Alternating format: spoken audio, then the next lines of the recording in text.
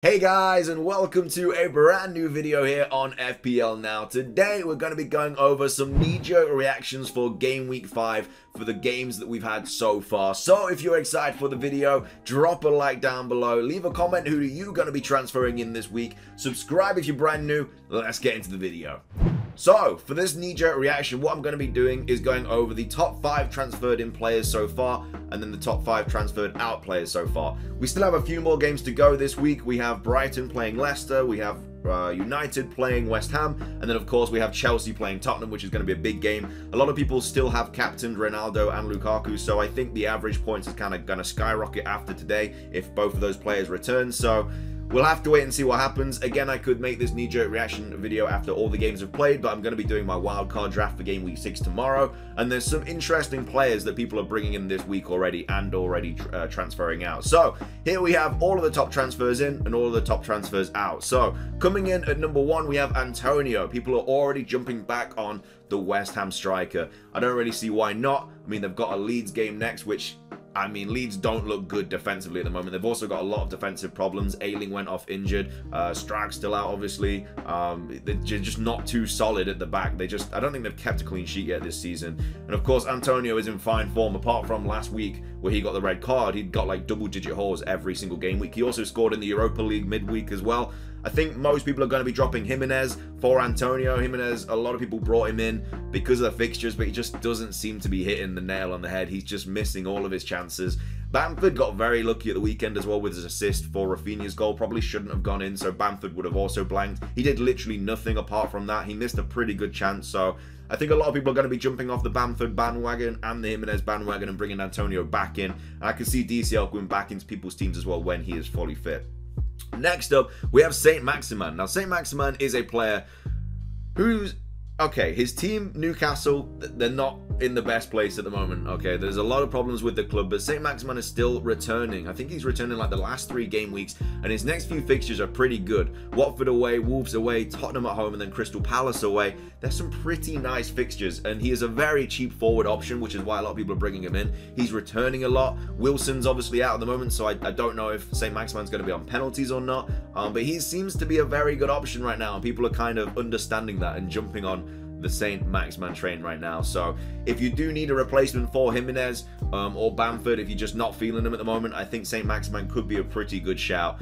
Next up, we have Ronaldo. Ronaldo being transferred in this much, I don't really know why at this point of the season. Like, obviously, they've got Aston Villa at home next game week, which is a very, very good fixture, probably captain worthy. But after that, they host Everton, then they're Leicester away, Liverpool away, Tottenham. Like, the fixtures just aren't that pleasing, and as well as that, Chelsea's fixtures go incredibly well. Like, Lukaku is such a better option than Ronaldo from like game week 7, 8 onwards. So why people are bringing in Ronaldo now when his fixtures are about to turn really, really bad, I'm not really too sure. His fixtures obviously go insane from like game week 14 onwards. Like, they're actually ridiculous. Like, look at all of those 2s, and they just go for ages until like they play City in game week 28. From game week 14 to game week 27, like, Ronaldo is just a hold. Like, I have never seen a fixture run that good before. It's actually ridiculous. So obviously everyone's going to be bringing him back in then, and why wouldn't they? That is just a ridiculously good fixture run.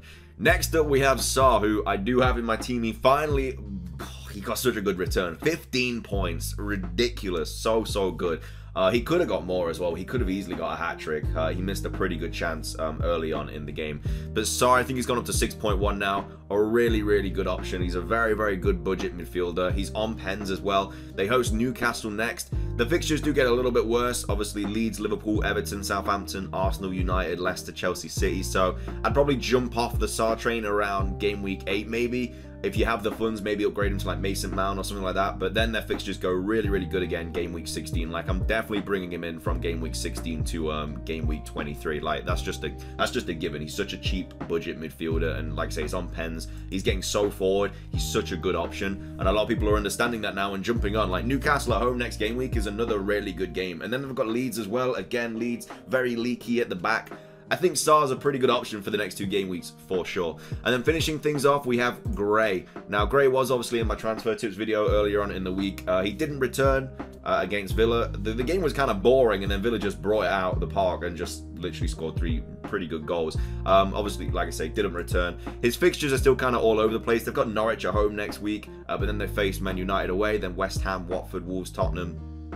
Everton's fixtures get really good game week 19 onwards, but they're kind of like hit and miss at the moment. Again, he's only 5.7 mil, so if you have the funds, I don't see why you wouldn't want him in your team. He could have scored again, and he set up quite a few chances as well against Villa. He got pretty unlucky, but yeah, I think Gray is a decent little choice, so maybe have to keep him in your watch list for now. Anyway, they are the top transferred in this week, as opposed to like before. Obviously, the big games happen today.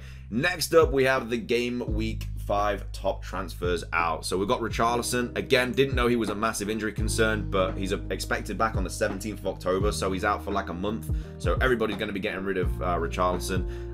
Again, they didn't say anything about this. This is why it's good for Gray, because now their top 2 strikers are out, like Richarlison and DCL are just out at the moment. So Gray is pretty much nailed now. Like Rondon's going to be obviously nailed, but they're up front free. Like I watched the game yesterday, and they had Rondon, Townsend, and Gray up front, which is an interesting up front for a side that are trying to get like European football. So yeah, they're getting just hammered with injuries at the moment. Again, Digne was another player that just obviously scored the own goal, was a bit unlucky, but I think everyone's going to be jumping off Digne as well, to be fair, because like yeah, he's creating chances and stuff, but he's just got no one in the box to head the ball in because their best 2 forwards are just out. Next up, we have Torres. Again, I kept Torres for my Game Week 5 team just because I thought he would start against Southampton. Didn't start, unfortunately. Didn't even come on. He's still 7.2. He's probably going to get a price drop soon. I was always going to get rid of him this week anyway and probably bring in Rafinha, even though Rafinha did pick up a slight injury. He came off early against Newcastle because I think it was like a thigh injury or a knee injury or something like that. But yeah, I always wanted to get rid of him for Chelsea, Liverpool. I'm just not feeling City players at the moment. Like Pep Roulette is just too real at the moment. I mean, Cancelo is a really good option, and Diaz obviously, but Grealish also seems to be pretty nailed. So maybe if you have the funds, maybe upgrade Torres to Grealish because he seems to just be playing every single game. Next up, obviously Calvert-Lewin. I mean, obviously he's going to get more and more transferred out. Hopefully he's a little bit cheaper though when he is fit and everyone's going to bring him back in again. He's probably going to be around 8 mil, 7.9 when he is fit to play again. Laporte, another player that's just obviously injured, expected back on the 3rd of October. I understand why everyone's getting rid of him. He's 5.6 mil. So to have a defender that's 5.6 mil and not playing, like, you kind of want to get rid of him pretty quick. There's so many good options like Tierney, Semedo, or you could just change him, like I say, to Cancelo if you have a couple of funds to up that. So yeah, Laporte is definitely a player that a lot of people are going to be getting rid of just because he's too expensive to not play. And then Son as well, another player that a lot of people are jumping off. He's got a calf injury, 50% chance of playing. Again, I don't know if he's playing today. Team news has not aired yet. If he doesn't play today, then yeah, I could see him like going down a lot more. But you know, Tottenham fixtures aren't actually that bad. Like, obviously they're playing Chelsea today, then they've got Arsenal, but then the Villa, Newcastle, West Ham United, then Everton, Leeds, Burnley, Brentford and Norwich. Their fixtures do get a little bit better, so a lot of people might jump on Kane there as well, but Kane just hasn't really started this season. I don't think he looks that bothered really. So I don't know if that's because of the whole transfer saga or what, but I don't really know. But either way, that is going to be the top 5 most transferred in and transferred out players this week. Again, I would have done the knee-jerk thing after all the games today, but I've got my wildcard draft coming tomorrow, so look out for that. Either way, let me know who you're transferring in this week or who you think about that you're going to transfer in this week. Subscribe if you're brand new, drop a like, and until next time, peace.